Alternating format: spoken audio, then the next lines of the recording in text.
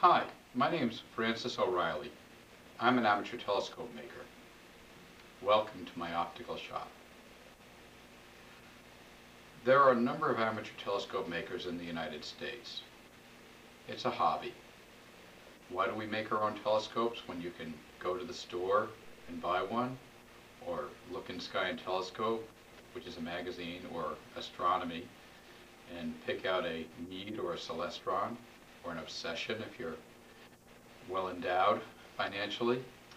Well, there's a number of reasons. One, it's an intellectual pursuit.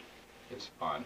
Two, you can make a much better telescope than you could buy simply because you can put more time into figuring your own optics than a telescope maker can in a commercially viable manner. And another reason is it's just something that we do. It's a way the telescopes have been made. I got my first telescope making kit when I was 11 years old. My dad bought me a telescope for my birthday, I think when I was about 10.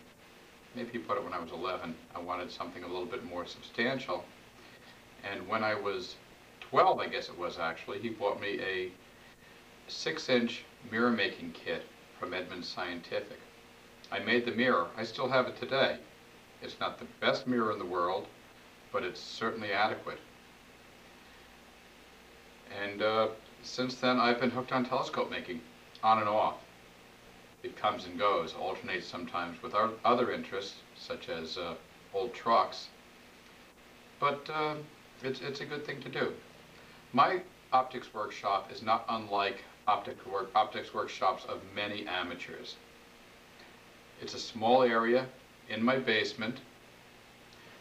In it, I have a work stand on which I make my optics, which is basically a cutout circle of plywood covered with newspaper and mounted on top of a 55-gallon drum.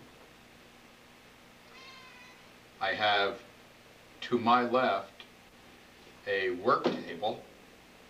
And of course, what optics workshop would be complete without a cat to annoy me?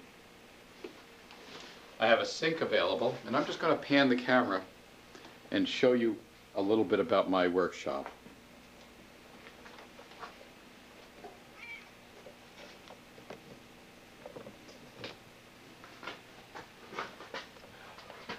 I have 2 shelves of supplies.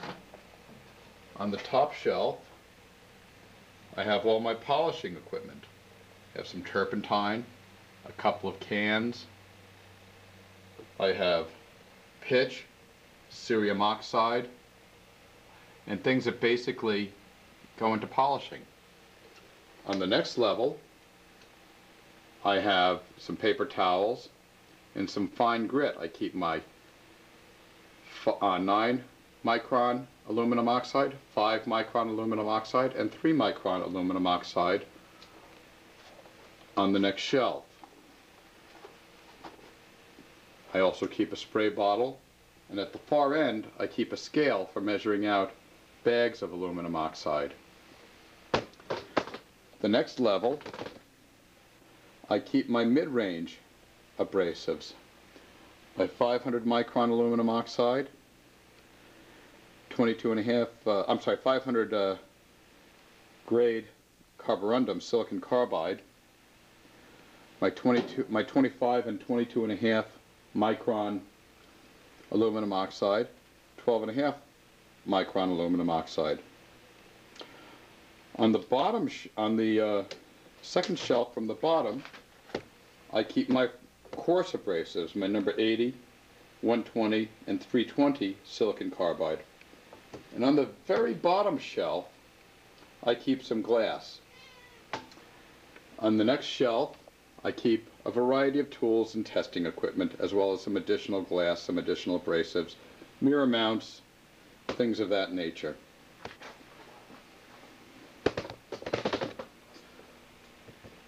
On my work table, I keep various woodworking supplies. I have a table saw that I just purchased from Sears.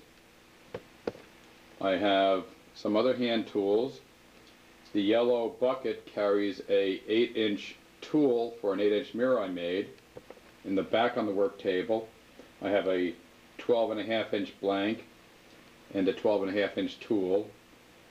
To the left, some wood.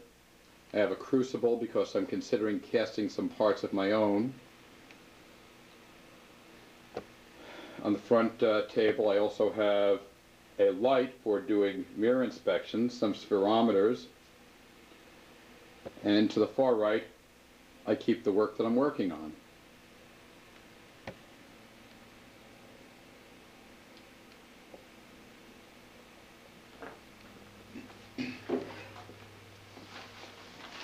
The project I'm working on right now is building an optical flat, actually 3 optical flats.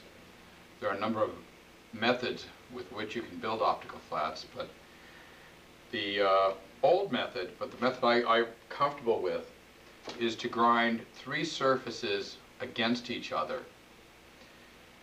And when all 3 surfaces are in perfect contact with each other, the only way that can happen is if they're all 3 perfectly flat.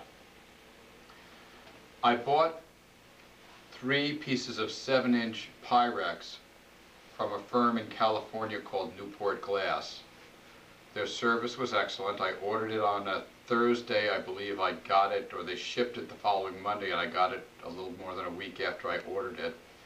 And I believe that I got it, after they had to manufacture it. They may have cut it off a log of Pyrex. The Pyrex is fine annealed, which means that it's cooled homogeneously so that the exterior doesn't cool before the interior, thereby creating strain when the interior cools and contracts,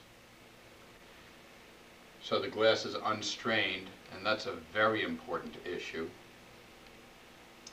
When I got it, there were some tooling marks on it. I discovered that when I tried to fine grind the glass and couldn't get the tooling marks out. So I started grinding them with 120 carborundum, silicon carbide. And then I ground down from 120 to 220 to 320 to 500. Then I went into the aluminum oxides at 22.5 micron, 15 micron, 9 micron, and I'm currently working on 5 micron. Now these flats are also going to be flat on both sides. In other words, the A side and the B side of each disc is going to be an optical flat. I've never made an optical flat before, and I'm doing this so that I can get some experience figuring surfaces. Most people say when you make optical flats using the 3 flat method, you'll have 1 very good flat and 2 acceptable flats, because once you have a good one, why continue?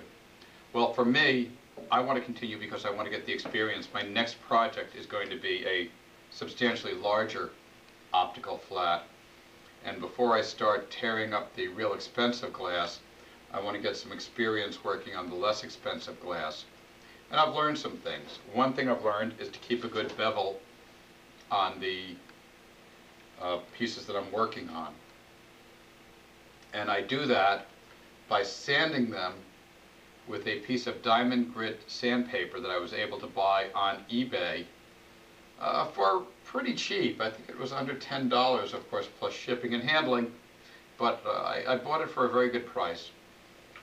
I noticed that as I'm grinding, little chips are occasionally falling off the side of the blanks, and not too often, but it's an area that I'm concerned about and I need to learn how to deal with before I start getting involved in the more expensive big glass. I've learned that cats really like to eat, and if you don't feed them when they want to feed you, when they want to be fed, they bother you. I don't think I've learned that as a result of being a telescope maker, though.